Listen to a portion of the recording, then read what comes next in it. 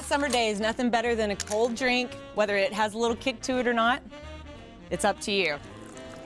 Please, tell me that isn't awesome. She came to me with some back issues that had been very long standing. I couldn't bend forward, I couldn't squat, I couldn't brush my teeth without immense pain, and it was just like I really had come to the end of my rope. I had tried everything. I put everything into it, and when I started seeing this and it was We spent a lot of time identifying the muscles and the areas that were basically shut down. So come back up here on your side facing this way. Like I just wanted to be able to do, like, pick up groceries. I wanted to be able to brush my teeth. I wanted to be able to go for a jog. I just wanted normal things. I didn't want to be like a superhero or, you know, a triathlete or anything like that. I just wanted a normal life.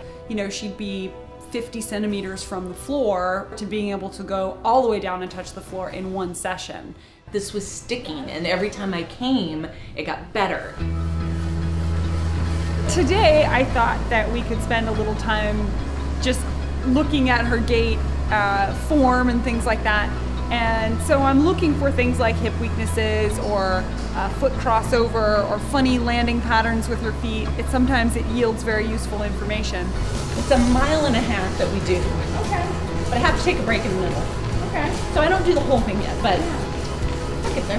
Yeah. And these outer hip muscles are the ones that are weak. So when you have the full weight of your body on here, your hip is dropping down because this one's weak. She really has changed the quality of my life. Come in and see her, because I feel like if it's gonna happen, she's got the ability to do it. Yeah. Let's do that.